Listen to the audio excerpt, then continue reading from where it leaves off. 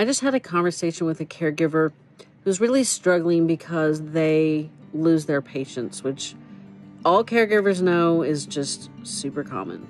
And you should not beat yourself up about that. But I had just recently read something that really helped her and other caregivers in this situation. So when somebody's got any kind of dementia, we have this as caregivers a cognitive dissonance that we remember them as the adult, capable, interesting person that they were, and now they're no longer this person, but they still kind of seem like that person.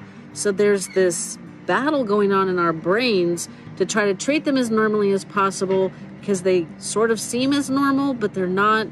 And so this cognitive dissonance really, really adds to the frustration that we feel. And so I really kind of hope that helps other caregivers out there today feel a little bit